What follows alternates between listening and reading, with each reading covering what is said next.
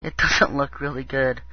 If he doesn't come within the next 2 or 3 weeks, I mean, we could be stuck a whole other year waiting for this guy to arrive. In the meantime, we're looking at things just being drawn out this year, inching towards more and more chaos with famine, high fuel prices, complete chaos in the cities, almost to the point of anarchy. And so it could get that bad. We could end up going into martial law by September of this year simply through civil unrest over high fuel prices, leading into stores not being stocked, leading to riots in the streets. Still have a possible attack for July of 2008 or 2009 of Washington being destroyed. That could come this year or next year. And so you just end up sitting here waiting for when an event's going to happen. You know what events are going to happen. You just don't know when. And so it becomes a waiting game. I know when you say waiting, everybody's just fed up with it. Well, you want to go home already. You just want to get on with the show. I feel the same way. And so that's the things to look for right now is the clampdown of free speech and then the end of the Internet as we know it. But I think the Internet's going to be around a while. I think the first thing you'll see is the clampdown of free speech because there's an uproar on the Internet about the clampdown of free speech. And so the Internet has to be around for there to be an uproar about it. And it's these ascended masters that are basically the ones trying to get the Internet shut down.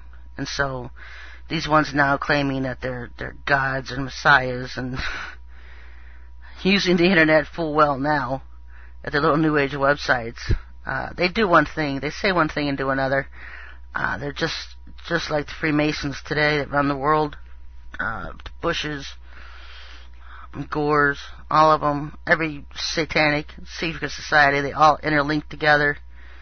The Jews, the Vatican, the Masons, everybody, folks, they all link together. It's just like an endless circle, an endless loop of how they all link together.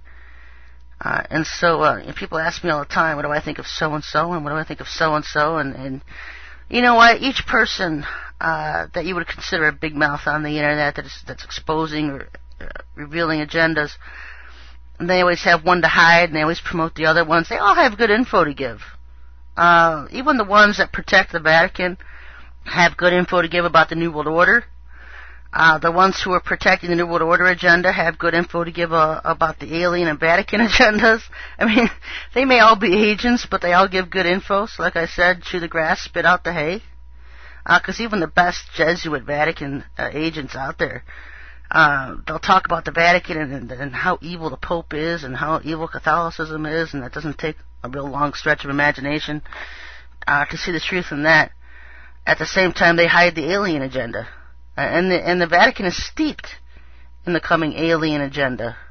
Steeped in it. Been involved with it forever because the Vatican's one of their home bases. You know, I don't hold allegiance to any organization, any group, any particular group, organization, or anybody. My only allegiance is to the Most High. And so I'll talk about them all. I mean, I'm not hiding anything. Everything I have to say is on a website somewhere, in an article somewhere, on an archive somewhere. I don't hide anything I say or believe. It's all out there. And all I can do week after week after week is try to tie it in to what I seek as it affects the coming events, the coming days. This used to be more of a teaching show where I would just teach things, and before I came out with my books, I would just teach those things, and it's kind of just turned basically to where I just use it as to warn you of how they're tying into the coming events. Read my website, omegansareliars.com, and see where Al Gore is linked with Hillary Clinton and Dick Cheney. You know, he's been running the DIA, him and Dick Cheney, for the past 8 years. Gore's been in the background. He's one of the chief in the way background, he's one of the chief officers of the DIA. They run that whole. I've told you our government has their own UFO fleet. They have their own shadow government, and you'll always see various things about that on the Internet. But very few people talking about who's actually running it. and what exactly they do. Al Gore has been running that for years, and Dick Cheney also having an office in the DIA and running things there alongside Al Gore. Al Gore outranks a lot of them. I think he would, even in Satan's little freak world, where he's very high-ranking, he would probably come up neck to neck with George Bush Sr. I know I've heard from a lot of people that Sr. is the highest ranking in the United States. But that's the New World Order agenda. Al Gore has always been more considered the alien agenda, and so I don't know who would outrank who at that point, but who really cares? They're both Satan freaks. They're both evil freaks. And we'll have our chance at eliminating them off the face of the earth when the Lord comes. The real one. The first thing he does, when the Lord does arrive, his angels go through in a harvest and take the evil people off the earth. It doesn't talk about a rapture. It talks about eliminating the evil people off of the earth. Anyway, for right now, I'm just going to answer a few questions. Not going to speak too long. Question from a listener, more of a comment.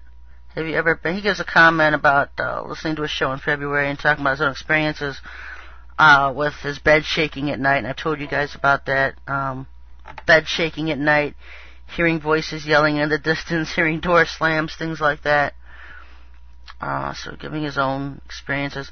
He also asked if you've ever been on the Steve Quayle show. No, I've never been on the Steve Quayle show. Will there be a nuclear strike on Iran soon? It's on the table. It's on the table.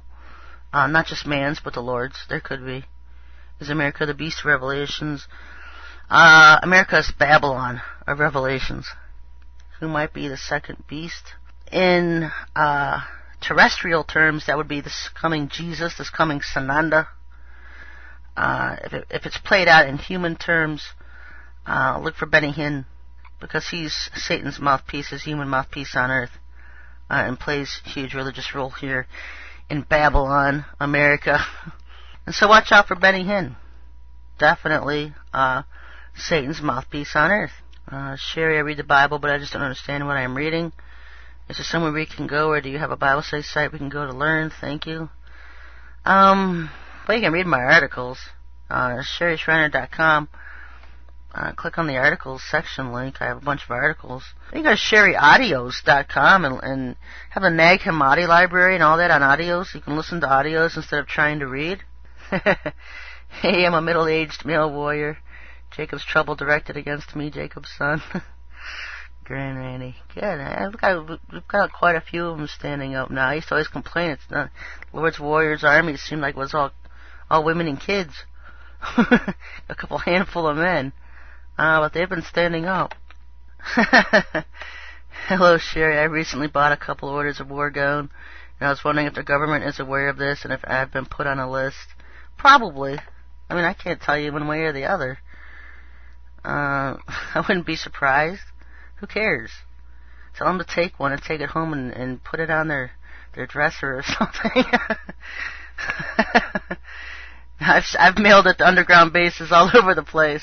And the guys of Air Force bases. I've mailed it all over the world. They couldn't make my job any easier. Comment from a listener. Is ionic silver okay to take? You mean like colloidal silver? I'm kind of cautious about that stuff. Just use caution. That's all. Don't take it in abundance. You know, some people take this stuff, tablespoons of it daily. And too much of anything